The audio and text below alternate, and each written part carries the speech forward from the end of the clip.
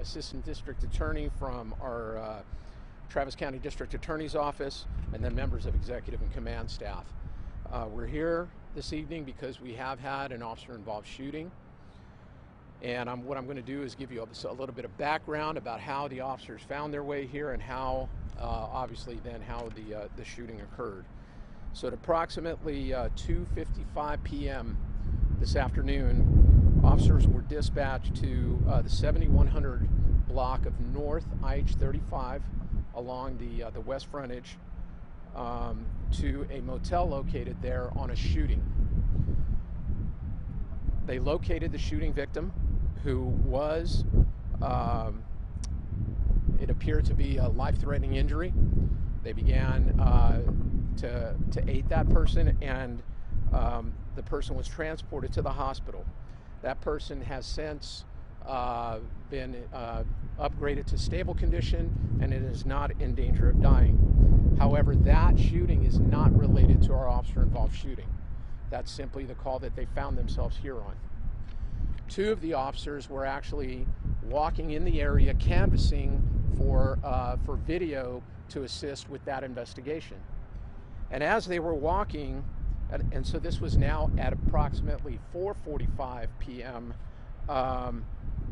the officers were in the parking lot of the convenience store near the intersection of St. John's and IH-35 when they heard multiple shots being fired from the intersection itself, and it appeared to be coming from the area either on the bridge going over the interstate or very close to it. They began approaching that area, putting the information out over the police radio for the other officers to know what was going on, and they did observe a subject who was firing a weapon, appeared to be firing a weapon into a tent that was located in that area. The officers began giving instructions to that individual to get on the ground, and obviously identifying themselves by they were in full police uniform, and the subject then turned and began firing at the officers. The officers at that time returned fire, and the subject did go down. Within seconds, they were able to make physical contact with the subject, remove the handgun from his area, and they immediately began life-saving measures on him.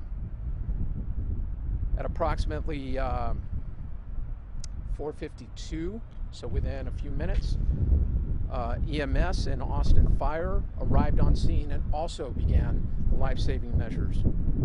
However, the subject did succumb to his injuries and was pronounced deceased at 5:06 p.m.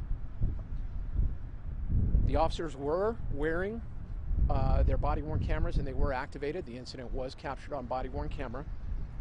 And as I mentioned earlier, a handgun was recovered at the scene.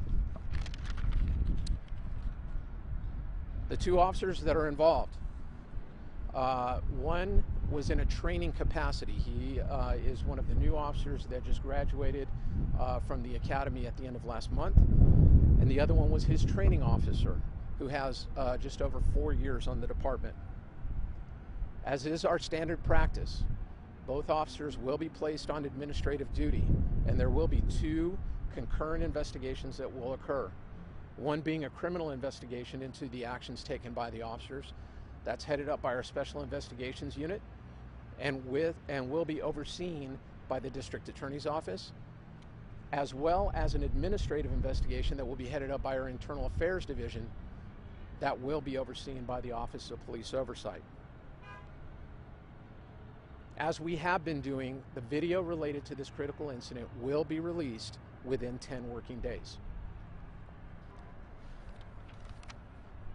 The last thing I just want to talk about is that this is still very much an active crime scene, and we have several kind of major road closures that have occurred because of this.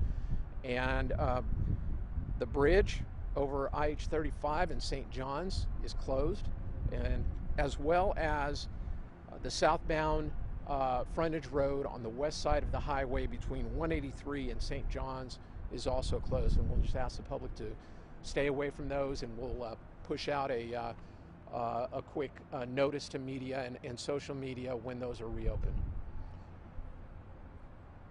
At this time, that's about the balance of the information that I have, but I can take a couple questions. Chief Chacon, so there was, if I'm not mistaken, an officer-involved shooting right in this area within maybe a few months ago. There's also been a few other shootings in this area. Is there anything that the department is doing to, I don't know, add more staffing to this area or anything like that that you're working on? You know, we have not added more staff to this area, but the area is known to our officers, and it is an area that they frequent patrol on a regular basis to keep the area as safe as we can. Can you give any more details about the subject that was killed, male? The subject is male. He has not been positively identified. I don't have an approximate age or a race on him yet. All right. Thank you all very much.